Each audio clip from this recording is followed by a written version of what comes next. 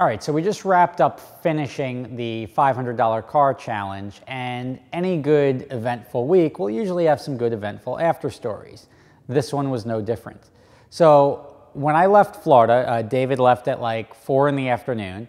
Rob and I went, tried to sell the cars to the Lamborghini dealership, and then drove the limo to the airport after the wrecker picked up the roofless Cadillac. Rob dropped me off at the airport, and there was a guy on the curb being like, "Hey man, cool car, blah, blah, blah, blah, blah." I'm like, all right, sell him the car, and then I got on an airplane. Last I heard of it. So Rob was then on an airplane 2 hours after me, flying to Michigan, and all was good in the world. I'm home, I'm in my bed, I'm trying to sleep, and at 2 in the morning, I get a phone call from my brother in Florida. "Hey, I've got 4 cops here, they're looking for you." I was like, all right, well, fair enough. And I'm just trying to think of what we did that would warrant cops showing up at my brother's house looking for me. The reason they were at my brother's house was I used his address to register the cars. And I was like, still trying to figure out, I'm like, all right, why are they looking for me? Like, what did we do? Or what did Rob do now? Because I left the car with Rob. And I told my brother, I'm like, hey, look, well, I'm in New York. I don't know what the cops want from me. And he's like, hey, my brother's in New York. Their response was, does he know where his car is? I'm like, all right, this is getting interesting. No, I don't know where my car is. No, he doesn't know where his car is. Okay, I'm like, well, I left it with Rob Dom. Oh, and then they heard Rob Dom, and they're like, oh, okay, and then they all ran off. And I was like, well, that was awkward. So I'm now trying to figure out what is going on with the car, where it is, and what the guy who was going to buy it from Rob may have done with it. Now, I was like, so in my head, I'm going through, and there's a guy driving in Florida robbing banks in the limo. And the problem with that is that if they know Rob Dom's name, they've already got that guy in custody. That's how they know Rob Dom. So a lot of things going through my head. Next thing I know, I'm like, well, why would they ask if I knew where the car was if they've already got the car? So then they may just be doing a stolen car. I call Rob. I'm like, Rob, you got to call the cops and figure out what's going on. Rob, oh yeah, I just left the car in a parking lot, and the guy at the airport said he was just going to pick it up and we'll work everything out later. I was like, well, probably not the smartest idea, but not the last time you're going to screw me on something like that. Why don't you call the cops and see what's actually going on, and if there's actually some form of police chase or they're looking for the car, they don't know where the car is.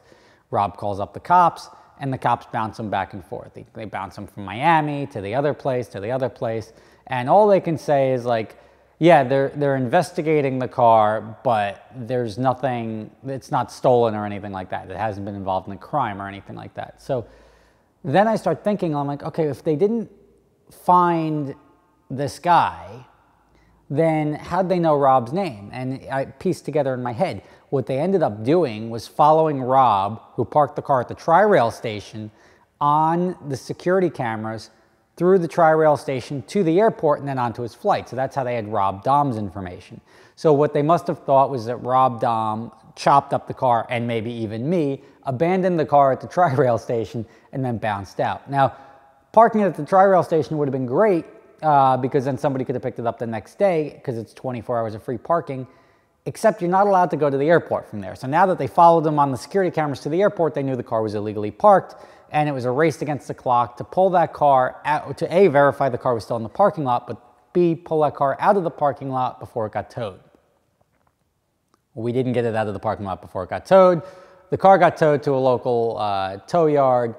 By the time we were able to get a notarized letter down to release the car to somebody, the storage fees were at $550. So then we stuck the car up on the Panjo account for $2,500, figuring if somebody actually wants to buy it that bad, we'll spend the $1,000 or $1,200 or whatever the climbing bill is to get it out of the storage place. We'll spend it, and then somebody can get themselves a car. If it doesn't go for $2,500, we're not wasting the effort to even getting it out of the impound. That car is part of Miami's folklore for the rest of time.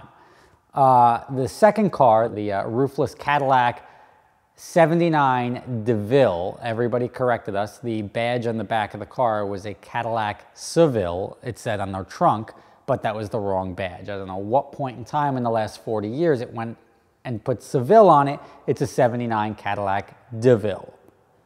Who knew? Who cares? But that car we sold for cash for junkers for 50 bucks. 50 bucks. That's almost embarrassing. And then lastly, the Isuzu we gave away to the young lady that jumped into the car in the bikini down in South Beach, because why not?